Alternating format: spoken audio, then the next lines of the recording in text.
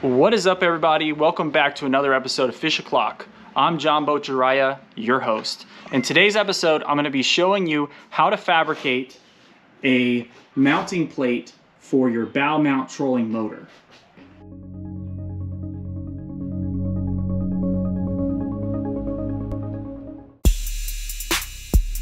It's Fish O'Clock. Now, before we get started, you're going to need a few tools. First thing you're going to need are some clamps. Then you'll need a rivet gun, some rivets, a orbitable jigsaw with a metal cutting blade. These are the fine tooth blades. Some cut-off grinding discs, an angle grinder, a drill, and probably most important thing here is a piece of preferably 5200 aluminum. Now this right here is 1/8 inch in thickness. I also have some aluminum brackets here that I'm going to be using to strengthen the plate. I actually bought this from Tiny Boat Nation. I think it was about $300 after tax. So all in all, not a bad deal. I know there's other places you can buy these mounts, these pieces of aluminum mat locally. If you can find those for cheaper, that's okay as well.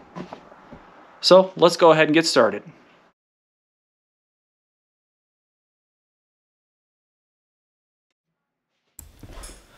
Okay, so the first step is going to be to create a cardboard template of the bow mount itself. So to do this, I put some cardboard over the bow of my boat and I used a permanent marker to just draw a shape around that cardboard box. So to determine the actual size, I created a template of the surface area of the trolling motor that I'm going to be mounting. That helped me kind of determine how large of a mounting surface that I actually need. Just bear in mind, I also had plans to mount a fish finder as well as some lights. Now what I'm going to do is take that cardboard cutout and I'm going to trace with the permanent marker over the sheet of aluminum.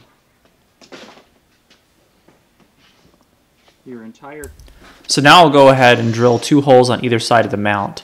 This just makes it easier to cut the entire mount out of the sheet. And now for my favorite part, we finally get to cut the mount.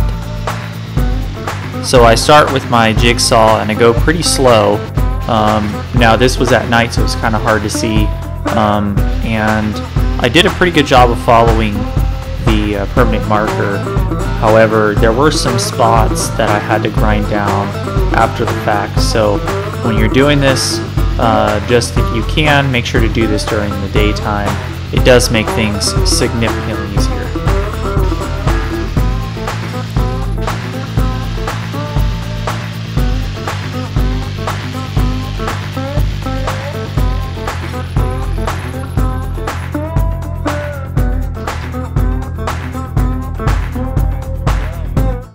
Now that I have my completed cutout, I check the fit by placing it over the bow.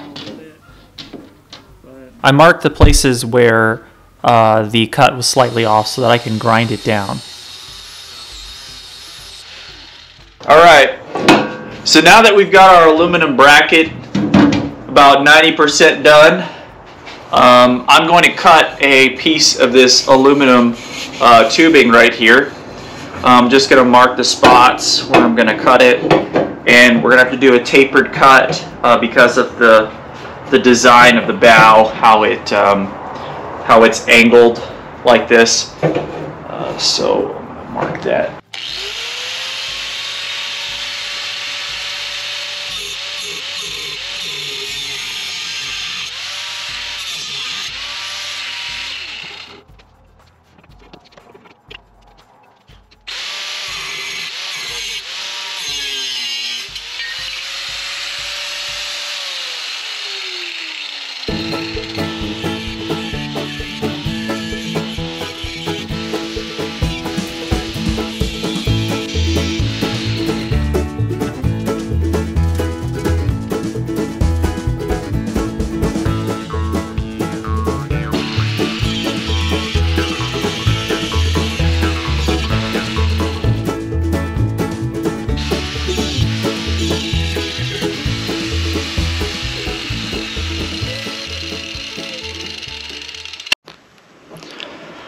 Okay, now that we have our section of aluminum pipe cut out, aluminum tubing, I have clamped the piece to the mounting plate, and I've just measured and marked some rivet holes. I'm doing them a few inches apart. I'm going to put about 10 rivets in there. So now I'm going to take my drill, and I've got a 3/16 inch drill bit.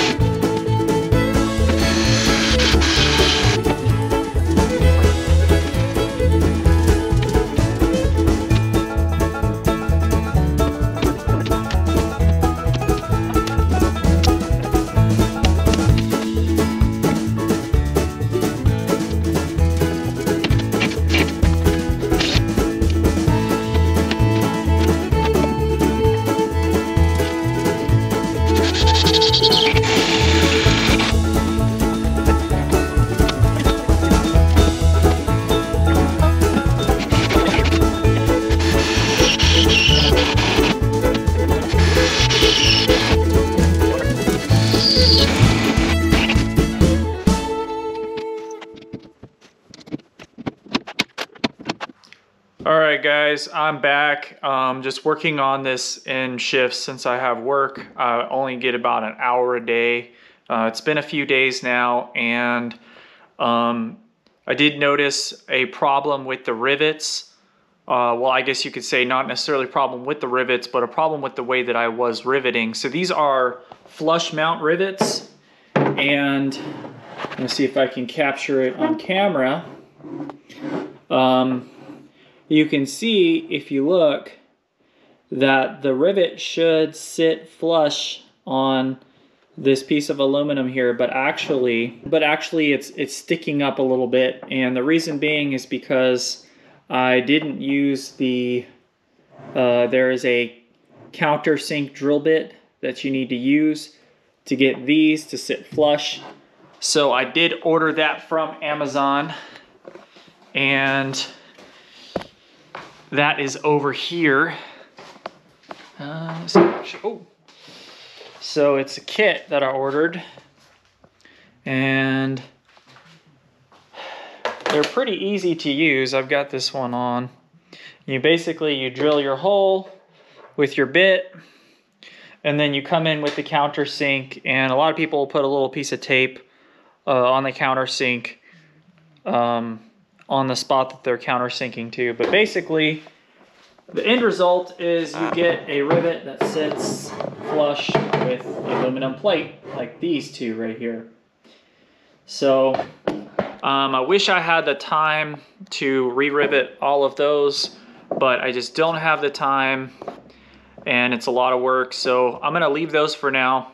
Also, when I put on, I don't know if I'm going to go with the gator skin, or I've got some off-brand Amazon seafoam knockoff type material that I used on my boat. It's this kind of this gray with the white line stuff. So I'm going to end up probably putting some of that over it. So it shouldn't really matter, but just for the sake of the video, showing you guys the countersink drill bits. I think that set was about $25 from Amazon. So not a bad price. Next time I do one of these, I'll make sure to use that countersink bit, but yeah. Okay, so now I'm just gonna finish riveting the plate. I put rivets every few inches, and I think in total I put in about 30 rivets in total. So just don't be stingy with the rivets. Make sure you use enough of them.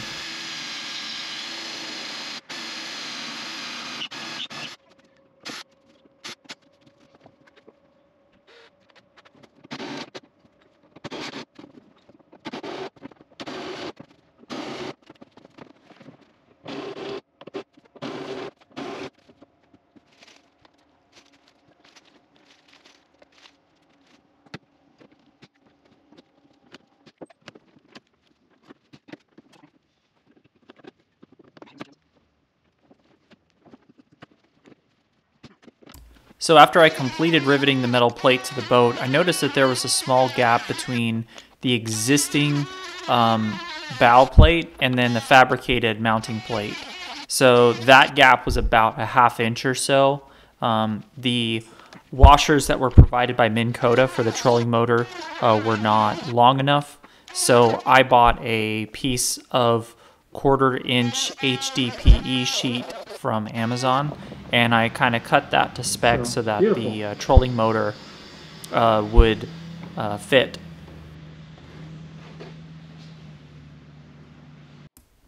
Now it's time for the hard part. We'll actually be bolting the trolling motor onto the mounting plate. Now you have to get a second person to help you with this, otherwise this is going to be very, very difficult. But make sure to follow the instructions in the Minn Kota installation manual or your trolling motor installation manual. It does specify exactly how and where to place it.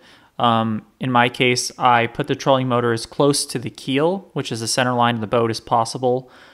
This did mean that the trolling motor was going to slightly hang off the boat, which is definitely not my favorite. That does pose risks for damage when you're trailering or when you're docking. So if possible, try to follow that installation manual, getting that motor closest to the keel without having it sit over the side of the boat to prevent it from being damaged.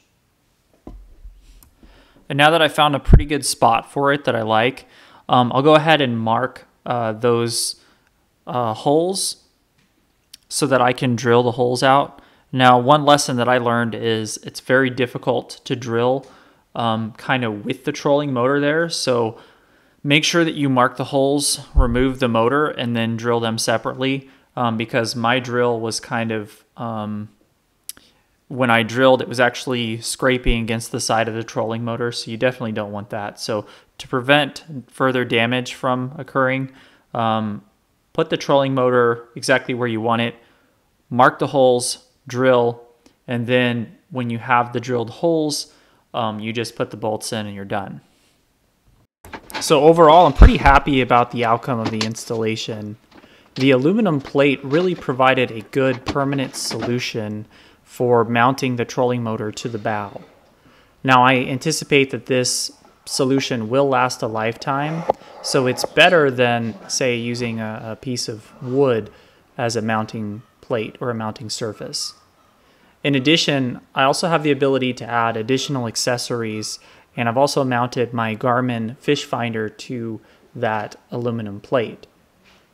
Wiring was relatively simple, but I have a temporary solution in place until I permanently install the battery, which I plan to do at a later time.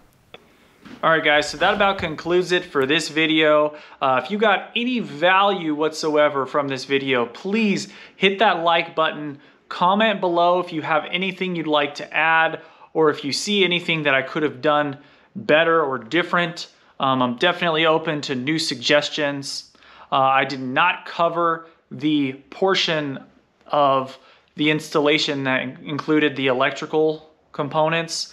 I felt like YouTube pretty well documented that, so if you want to see that, let me know in the comments below. All of the equipment that I used, including the materials and the tools, I have links to that in my YouTube description.